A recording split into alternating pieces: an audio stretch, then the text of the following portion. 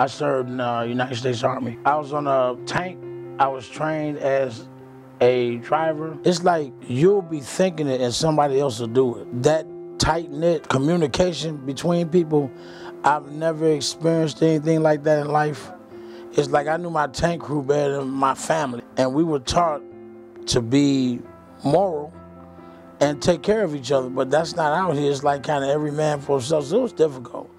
I was depressed a lot. It wasn't easy. It took years to get over it. But 2013, I came here. It just changed everything. I found the staff to be totally supportive. And they got me into an apartment. At one time, it was help with rent. Like times I needed food, I would come here.